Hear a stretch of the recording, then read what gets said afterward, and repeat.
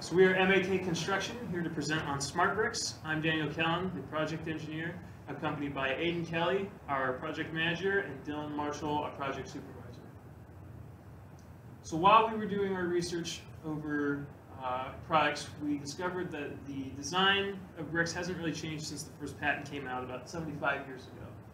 And one of the products that we came across was this innovative brick called Smart Bricks, which is developed by an Israeli company called Kite Bricks. The founder, Ronnie Zohar, mentioned that he wants to create a product that is easy to use and simple across the entire globe. So a few of the things that we came across with this product were the sustainability.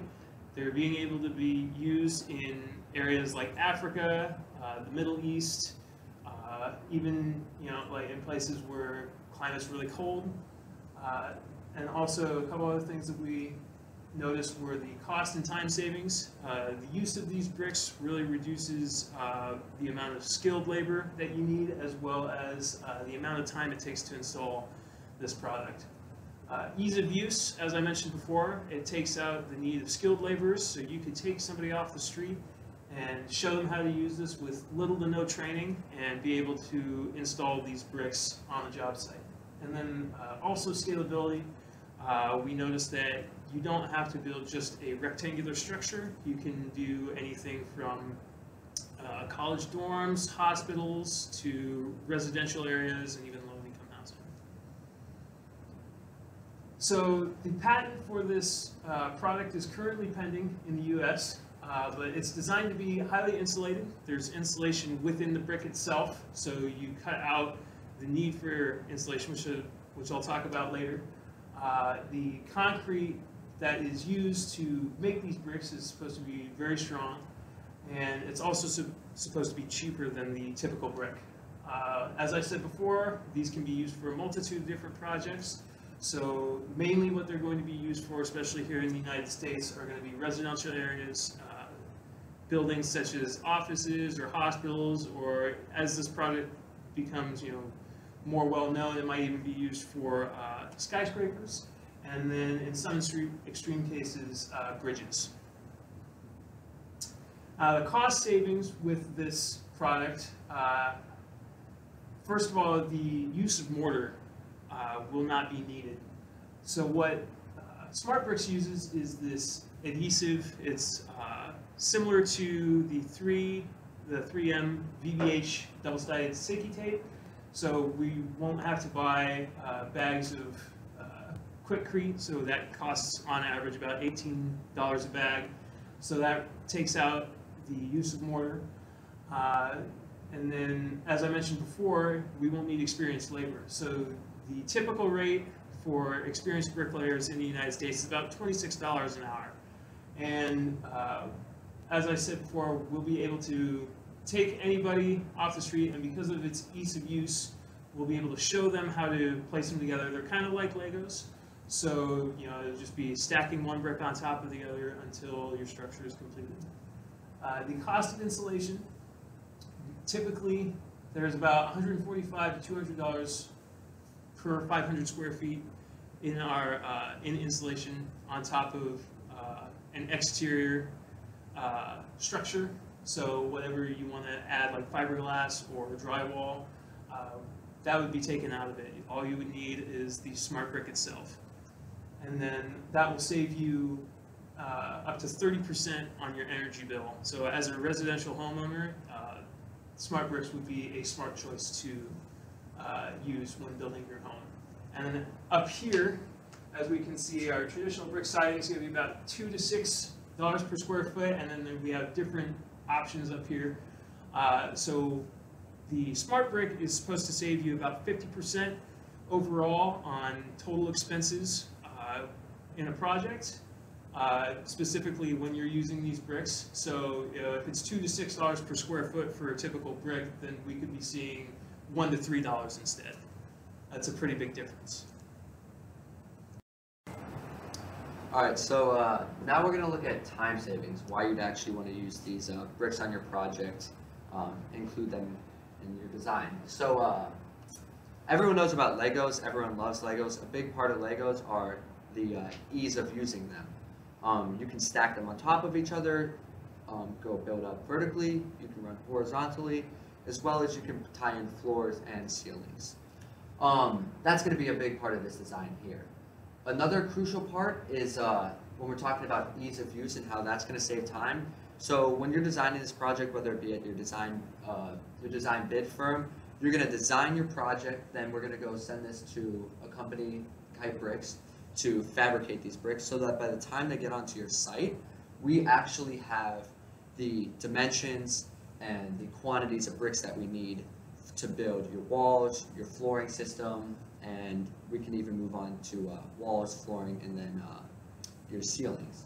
So we can see up in this top right, there's an image of this automated machine that this is an example of how we're going to put together, or how we can use in the future, how we can put together these projects. But for right now, we're going to focus on the manual labor. But as we can see with these pallets, we can actually, when they arrive to site, we can separate different parts of the building on the actual layout so that we don't have clutter, and they can simply be moved to the spot that you need them for the ease of use. That's going to save some time there.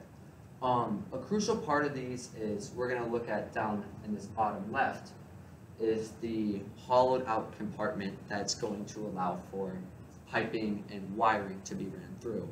So these pipes that you see running through here, when let's say there's a mistake in your project and we need to do some rework. So we can take a look. These grooves that we're going to see right here, these are actually panels that are going to sit and cover this. So the Kite Bricks company is going to use a vacuum system to put these into place and to remove them. Because of this, we can really easily take out a whole wall system if we need to reroute or redo a set of piping. Because of that, that's going to be huge time saving because we don't have a lot to then replace. So mortar is a big part of this. We're not using mortar. That the adhesive that we spoke about earlier, that's going to be used on the top of these bricks to set them together, as well as we can use that on the side to snap them together, as well as overlap them. So because of the no mortar and the ease of the system that they actually have where they snap into place, we don't need as many skilled laborers. Because of this, we are saving time and money where we don't need as many laborers. The amount of time that we need to spend training these laborers and the amount of time that they actually spend working on our project itself is going to all decrease. So we've saved plenty of, now we're saving time and money, and that's going to be a big crucial part of how we're going to reduce our costs on these projects. Alright, so I will be talking about the scalability of these smart bricks. So these can be used on lots of different project types. They can be used in any industry you can think of involving construction of buildings. These smart bricks can be used. One place they can be used is the residential housing. These are great for houses because of that extra insulation they're received. It makes it cheaper on the homeowner because they won't need to pay as much for their electricity bills because they won't need to use their heat and AC as much. And that's especially helpful for low-income housing because they struggle to afford it. But this also can be used in the healthcare industry, building hospitals. This can be used to build emergency ER rooms. It could be used in the hospitality industry, building restaurants. It can help with office spaces. This has a very wide range of uses that these can be used in. And now, heading into the future now, they're starting to use automated machines to help lay these. So one of the most popular machines that lay bricks currently is the Hadrian X machine. So, and the SAM, or the semi-automated mason, also does the job. These use 3D models that are put into their programming to have the model in the programming, and then it applies the adhesive and accurately lays the bricks. I know that the Hadrian X can lay about 200 bricks an hour, so that'll help distribute the labor needed for, it'll help get rid of the labor that is needed to lay the bricks, and that can be used elsewhere on the project. So one big thing about these smart bricks is this concrete pad that you see in that picture over there. It's got the same structure as the actual bricks do. And that is so you can lay the bricks anywhere on that pad. You're able to build exterior walls, interior walls, and you can change them as you go. So one thing about that pad that we do is we have a finish that once the walls are all built, we're able to put a smooth concrete finish on top of it that snaps into place. So you're able to apply flooring or anything else that you would like to. So here we have two different styles of buildings that are built using these smart bricks.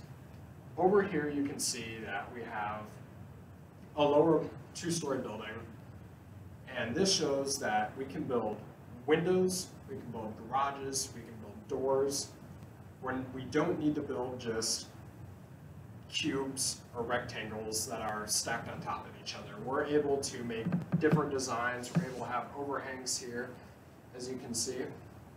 And another unique part about these smart bricks is that they come with interior, exterior finishes, and roofing. So for the interior and exterior finishes, those are those panels that we brought up earlier that we can take off to fix plumbing, electrical, any piping that goes through the building.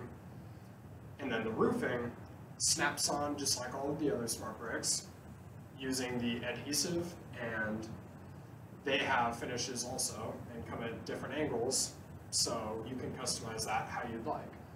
And those also can be applied using the automated machines we said earlier. And on the other end here, you have a taller building that looks like it's more for office spaces or apartments or something like that. So you're able to build vertical or horizontally using these bricks, and you're able to have lots of different variety with your buildings when using these.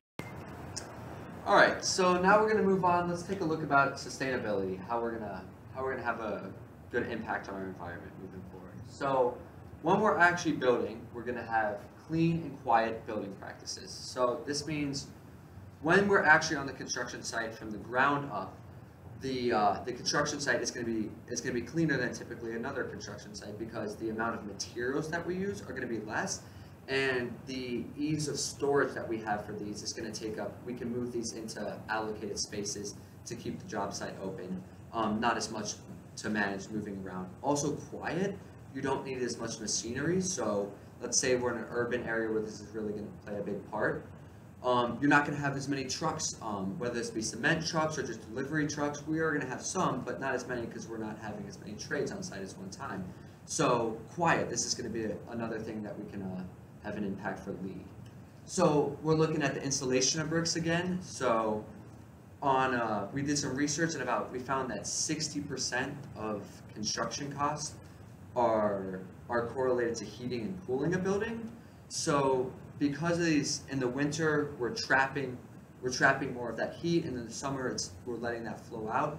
We're going to have less energy bills, which is going to be really important for moving forward with fossil fuels and everything in lead building. So with the lasting impact in humid areas, so because of the low water absorption on the surface of these bricks, we can build in different areas, not just looking in the US, but looking internationally, that these bricks, we're not replacing them as much, so the maintenance, and therefore, is not as much.